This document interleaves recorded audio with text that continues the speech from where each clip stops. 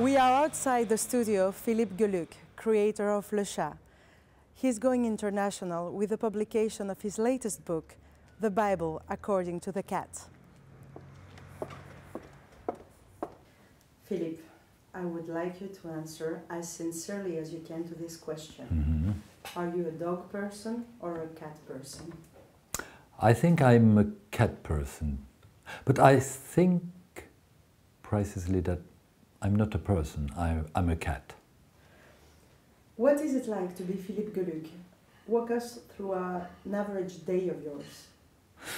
Oh, I wake up early, take my breakfast with my dear wife.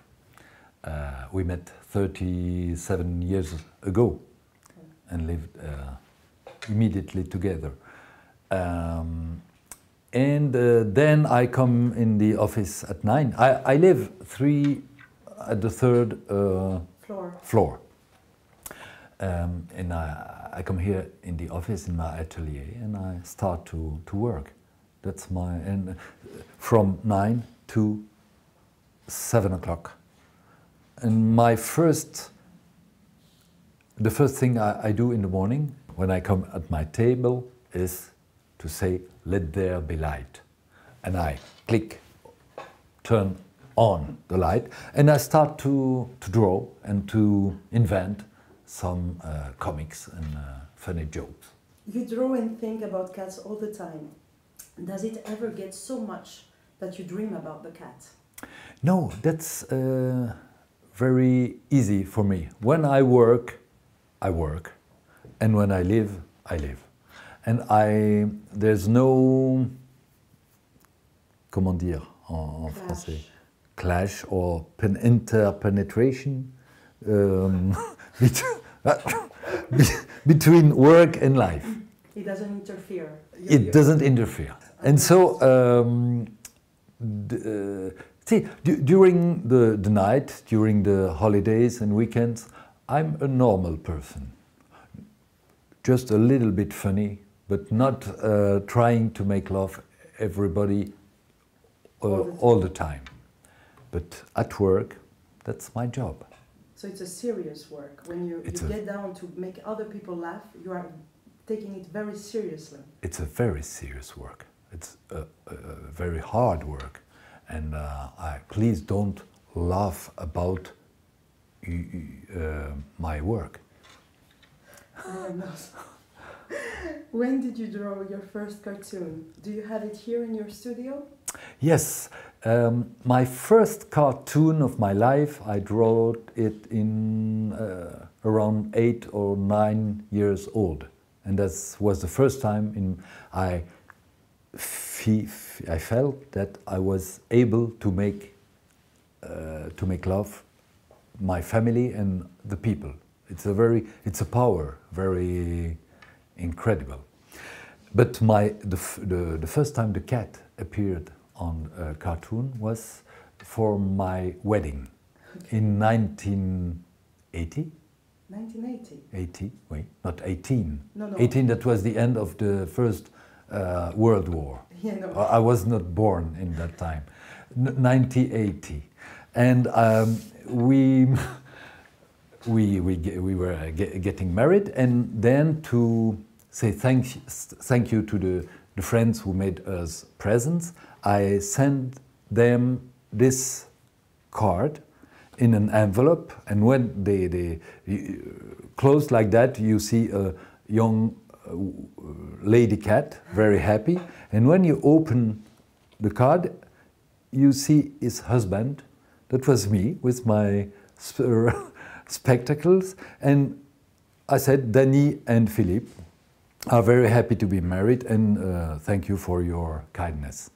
And we gave our wedding list, to the plumber, because we just bought a house without warming system. Okay. And we had to install it from scratch. Yes. Everything. And so one friend gave us a radiator, another one a thermostatic robinet, that was Our wedding gift. Yes, the wedding gift, yeah. Well, tell us now, how did a hobby, since you drew to thank your friends coming at your wedding, how did a hobby turn into a profession? What was the point in your life when you decided that it's the only thing you wanted to do?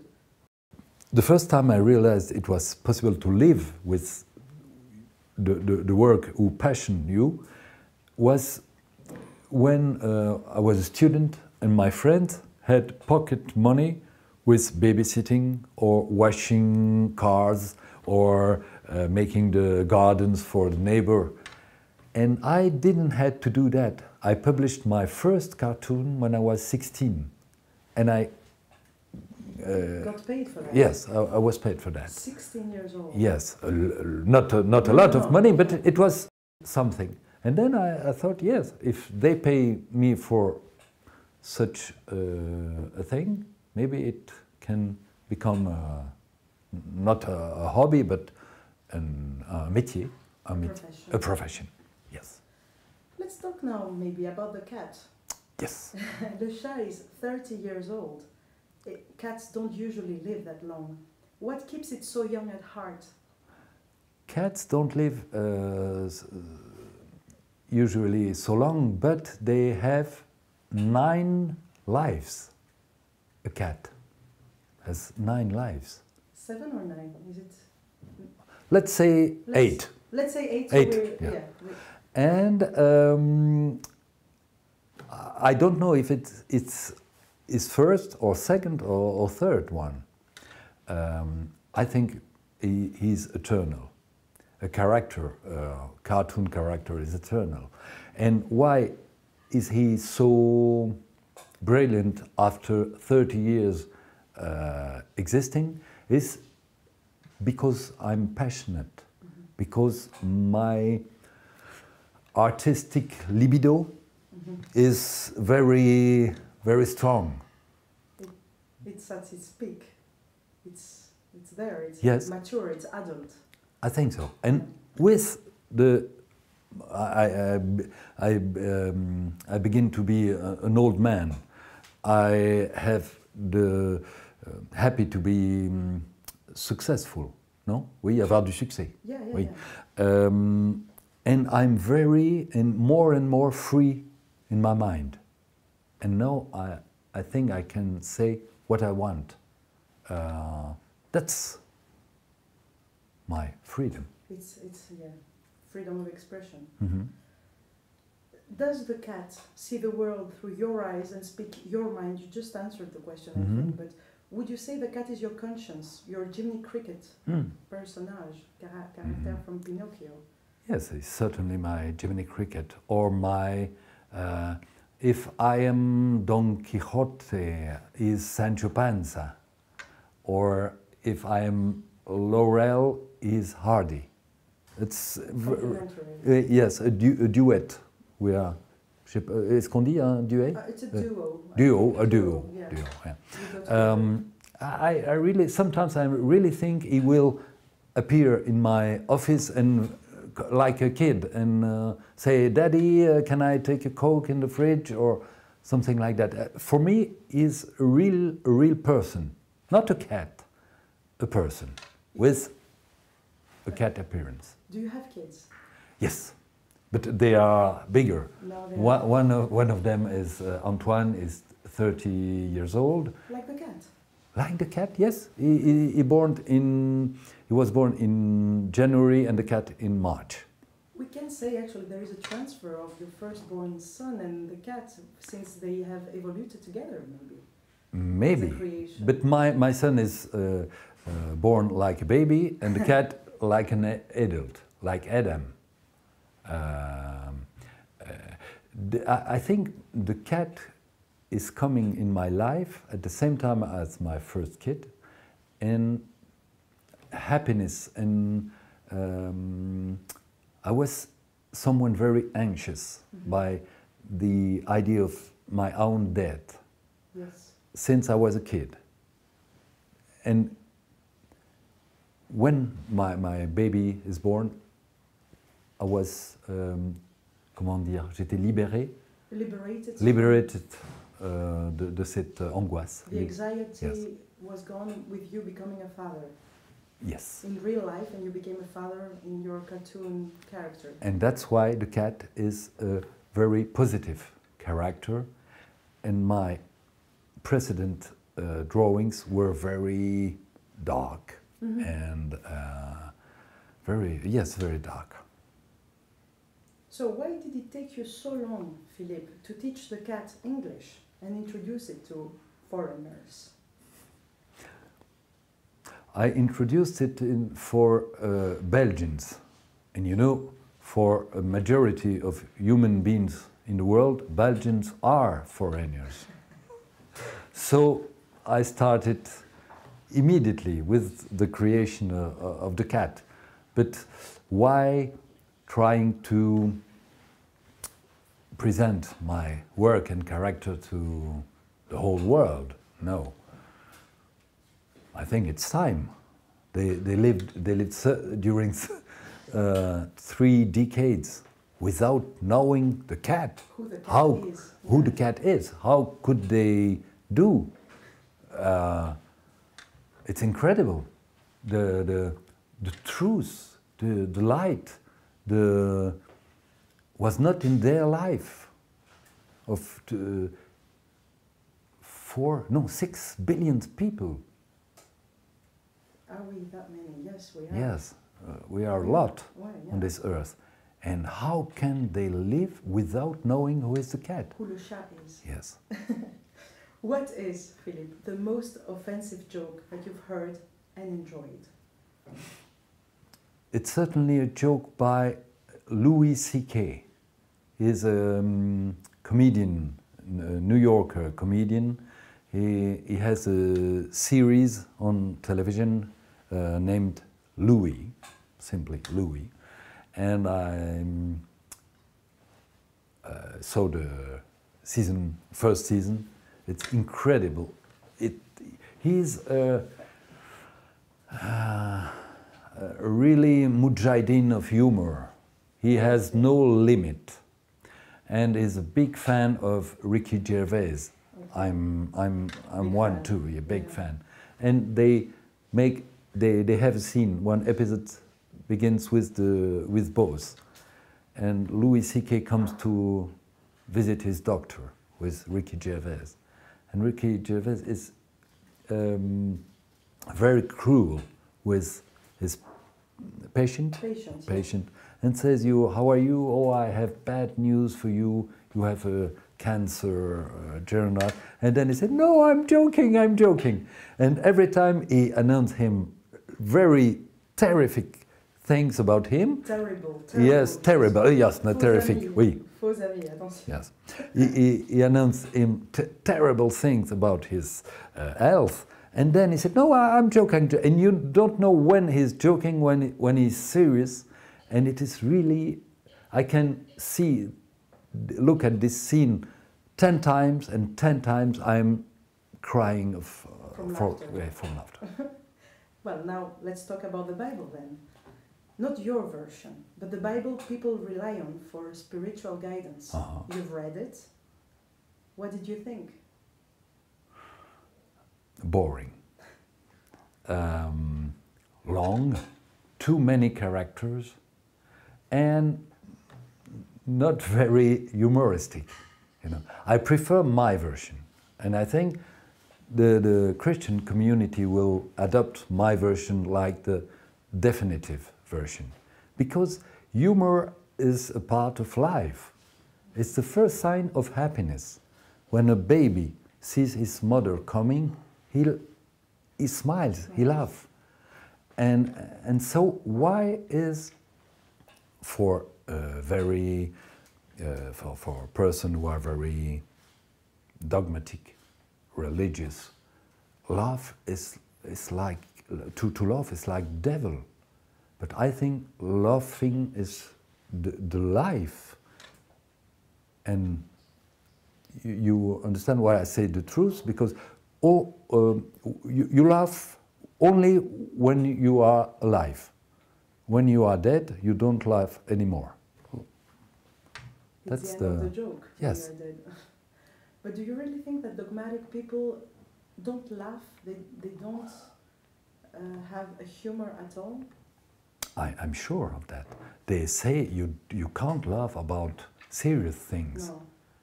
During the, comment on dit, la messe? The Mass. The Mass. During the Mass, have you ever seen a priest or an archbishop, comment on dit? Yeah. Oui. Or laugh? No? No. So for you, we shouldn't be laughing at Holy Scripture. Anything? Yes, why not? I don't think we have to laugh every time. All day it's good for health, but not necessary to laugh every time about everything. But it's important to have this liberty of thinking. Maybe I can laugh about it, about that or about this. Maybe, maybe not, but that's my freedom. We saw what happened with the cartoons of Mohammed in the press a few years ago. Would Philippe Geluck dare to take on Islam and the Quran in the same way as he has the Bible? I think it's not possible for me to make a whole book, by example, the Quran according to the cat, because that's not my culture. Christianism, Catholicism is my culture since 2000 years of my parents, grandparents, and my country. But if I make jokes about another religion, it's intrusive. Yeah. I'm not, je ne suis pas légitime. I'm not legitimate to do that because go out of your way. It's not your background. About my I'm not I'm atheist. But Catholicism is my religion, the religion of my people, of my country. You've been raised as a Catholic. Yes. Yeah. And so if I joke about Catholicism, it's like self-humor, you know? Autodérision. And about another one, it's not autodérision, it's not derision, humor about me, but about another one. And it's that's, mocking. yes, and I don't like that. But I made a lot of cartoons about integrist, about women with niqab or burqa. That's because there I give an opinion, humoristic but very critical one, about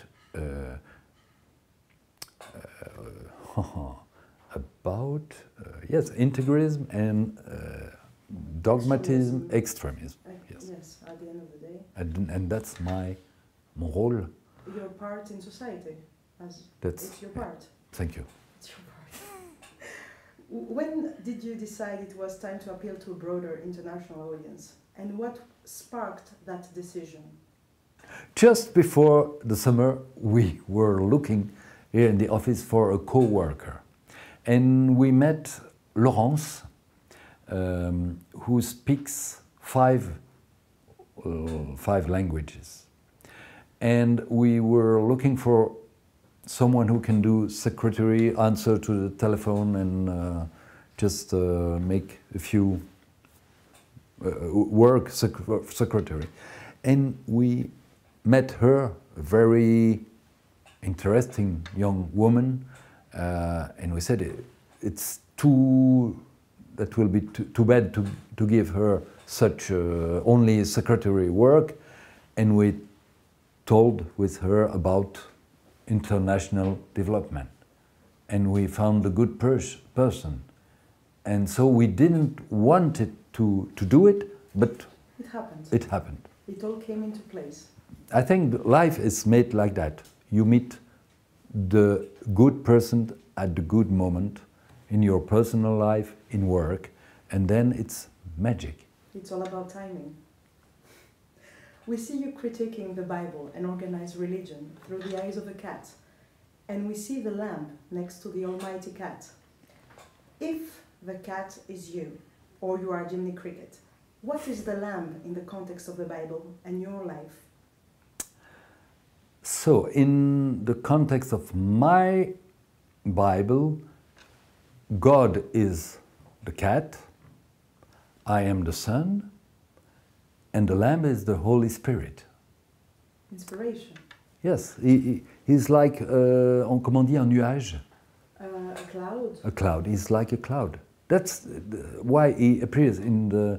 One day, God, the cat, takes a cloud and put him 4 pattes. Palms, legs, 4 legs. And he puts him 4 legs and a head. And there's the lamb, Pascal.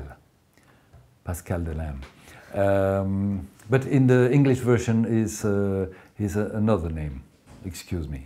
Pascal is in the French version. And so he's there, and what to do with him? And he becomes the friend of God, maybe his conscience, his assistant. And when one day God has drunk too much, he can't work, and the day he has to create man, he had hangover. Yes, hangover, and then happily his friend the lamb is there to make the work in his place, and it take. It's a very horrible history, but it has to be said. Adam was in a congelator, refrigerator. You say sometimes the police find a baby in a deep freeze. Deep frozen. Deep frozen, yeah. And when the kid is completely defrosted, he brought him back to life, and that's the first man of humanity. Wow. And Eva comes a little bit later to make the la vaisselle. Wash the dishes. The no. dishes. Wash the dishes. Wash the dishes. C'est ça? And cook. To wash the dishes, because there was a lot of dirty dishes since the Big Bang. There was a lot, and Eva is coming to clean up the kitchen. Everything would have been different if God had invented the dishwasher before he created woman. Well, your books and comic strips seem to do more than just tiptoe the line of political correctness. As a man whose life seems to be about generating laughter in others, do you feel we've come too far as a society with political correctness? I don't like very much political correctness, but I'm a man very involved in his time, his society. I think I'm an honest man, and my life is like that. I'm not a racist, I'm a humanist, I'm a Democrat, I'm a feminist, and so I think in my mind I'm very clean with all the problems of the world of today. I'm not homophobic. I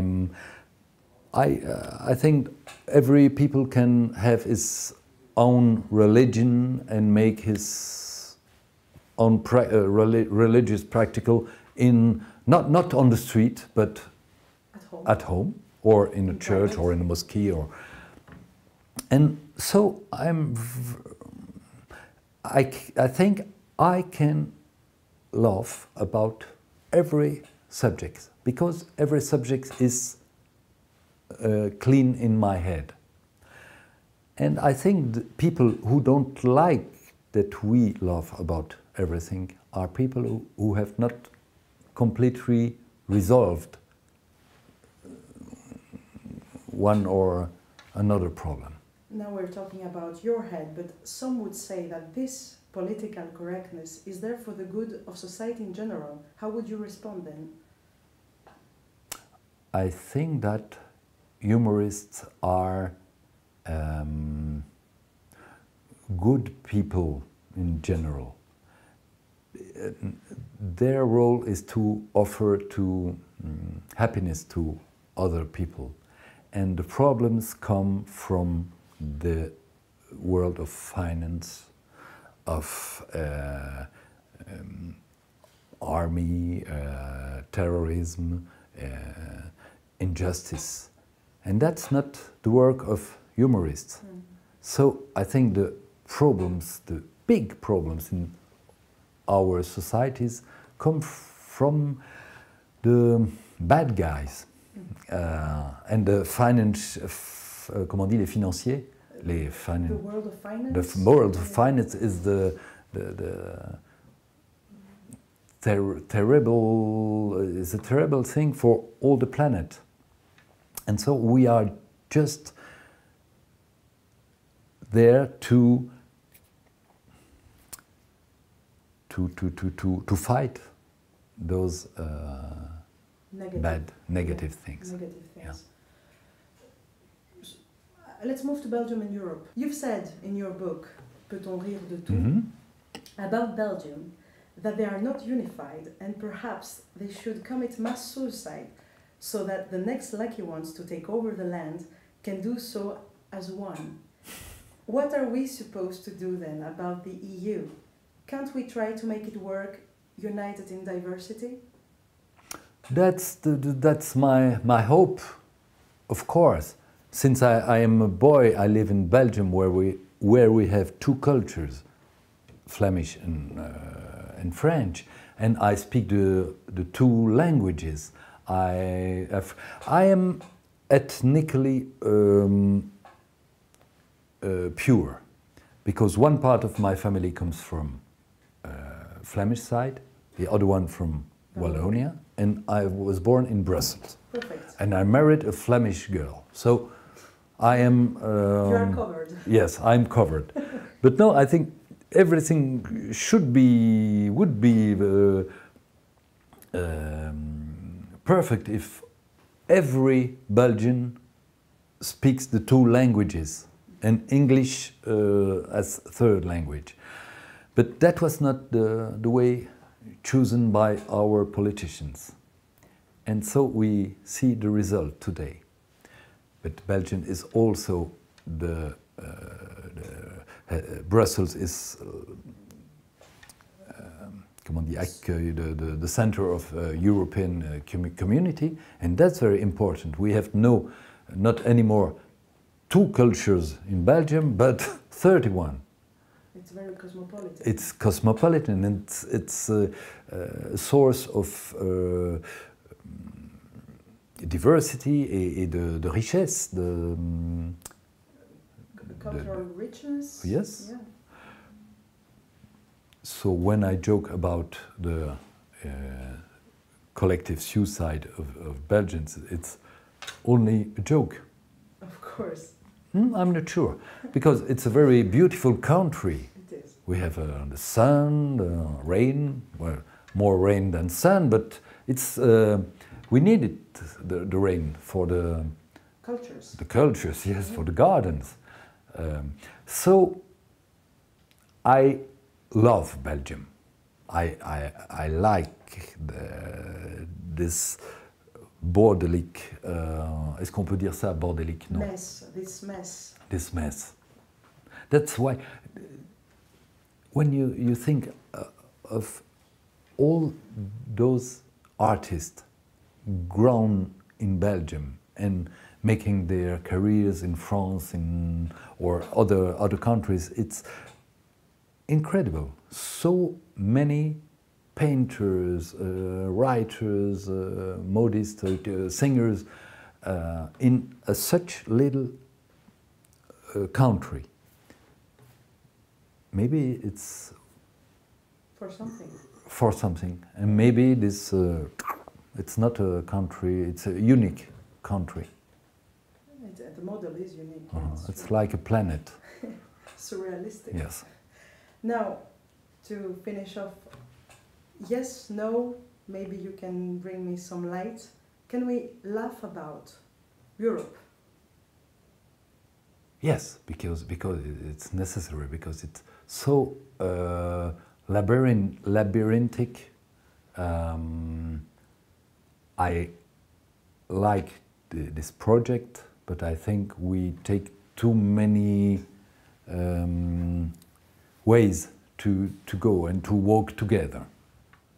Can we laugh about the financial crisis? Nothing else to do. Can we laugh about the Belgians? Oh yes, please. And the Belgians are the first who laugh about themselves. Can we laugh about democracy? Yes. In democracy, you can laugh about democracy. And in, comment on dit, quand c'est pas la démocratie. Totalitarian regimes? Oui. The difference is that in democracy you can laugh about democracy and totalitarian regimes. In totalitarian regimes you can laugh about democracy, but not about totalitarian regimes. And that's why I'm very lucky to live here and not in North Korea or you wouldn't other... have had the same career. I don't think so. Can we laugh about sex? Yes, sure. You mean about my own sex? I laugh every morning when I see it. But about sex in general, yes, certainly. Can we laugh about Marc Dutroux? That's maybe my limit. I am so... I fight injustice and, of course, pedophilia. But I said in France, when I worked on French television, Belgium is a country very known in the whole world for three things: beer, chocolate, and pedophilia. And that's the truth. And it's like a kind of humor, but humor is not only to make laugh, it's also to make think. And in this condition, yes, we have to laugh about Marc Dutroux, but certainly not about his victims. Can we make you meow, Philippe? Meow. In which language? French meow or English meow or international meow? International meow. Okay. Meow. Meow. Meow. Meow. Meow.